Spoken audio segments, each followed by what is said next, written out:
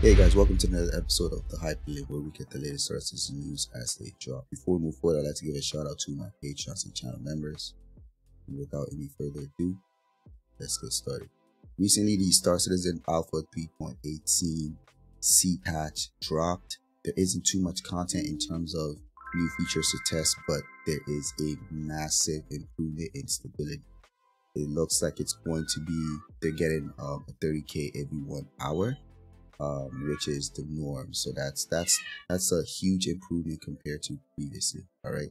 Also, some of the things that we found in the leaks is there. It looks like there's going to be 7 different cargo box sizes. So that's also going to be interesting to see in the game as well.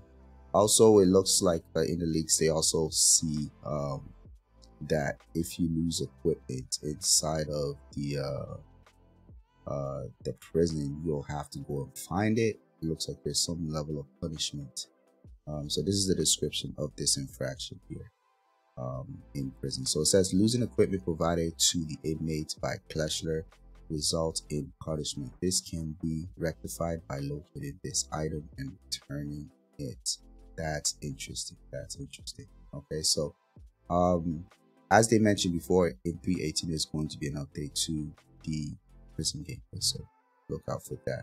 Also it looks like they added the RSI LYNX inside the localization files for Star Citizen Alpha 3.18, and that's going to be really cool. This is a vehicle that we've been waiting for. This is the one that's actually meant for the, I'm not sure, I think this is the one that's meant for the Carrack. I'm not sure, but this is going to be interesting to see this vehicle. This is going to be This is something people have been really excited about, so I cannot wait to see that. Also, if you want to see some of the most interesting Star Citizen Alpha 3.18 leaks, make sure to check out this video right here. All right, I'll see you there.